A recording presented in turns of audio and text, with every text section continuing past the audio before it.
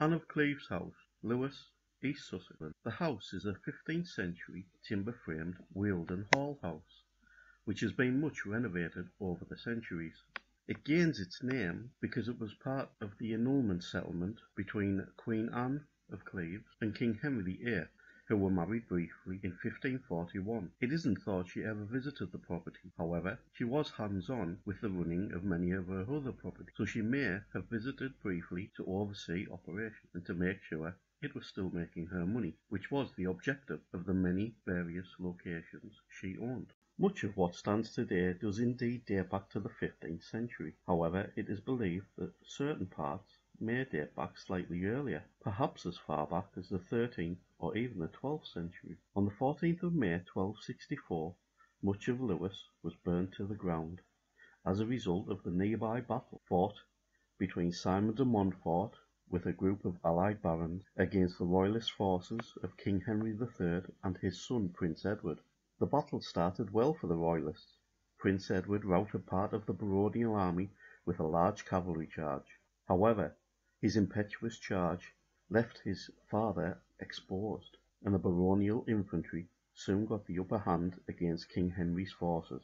The royalist forces fled back to the castle and priory in Lewes itself, and the king was forced to sign the Mise of Lewes, ceding many of his powers to de Montfort. The building now known as Anne of Cleves House actually belonged to the priory. At this time, and indeed for much of its life, it was a hostelry for travellers and visitors to the priory, with many a pilgrim stopping a night and supping on some basic pottage.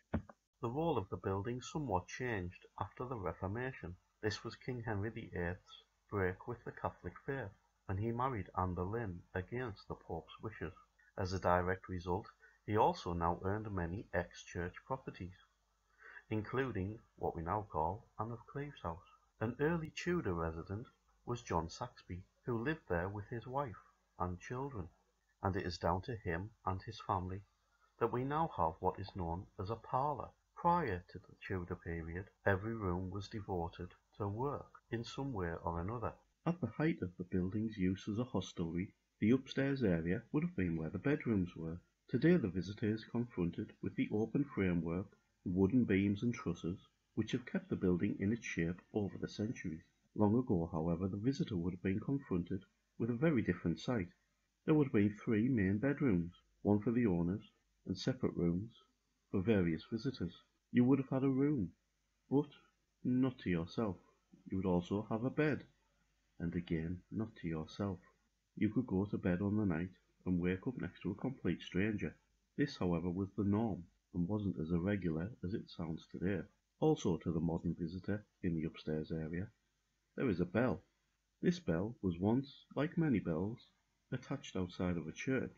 These were fire alarms used long ago. Another highlight of the museum today is its almost ancient-looking kitchen. It is, in fact, what was once termed a fitted kitchen. Within the kitchen at Anne of Cleves House is a very strange object. It is a stone table, hexagonal in shape, and is said to come from nearby Malden Hall. It has a strange story attached to it, and revolves around the murder of Thomas Becket, Archbishop of Canterbury. It is believed the knights who murdered the Archbishop travelled to Malden Hall on their way to France, which to me is slightly strange, as they killed him in Canterbury, which isn't far from Dover. However, legend has it that the knights did indeed come to Lewes. Upon entering Malden Hall, they gave their weapons, the ones which had butchered Thomas Becket, to a lowly squire, who placed them on the table. They left the weapons and went to get something to eat. They hadn't got far before they heard a loud clatter of steel on stone. They came back to the room with the table and found their weapons upon the floor. The squire apologised and placed them back on the table. Again the knights went to get something to eat, and again they hadn't got far before they heard the same clatter. They returned to the room and found their weapons once more upon the floor. Again they tried to place their weapons on the table and go and get something to eat, and again the same clatter, the same commotion, and the same result. Their weapons on the floor. The legend has stuck with the table.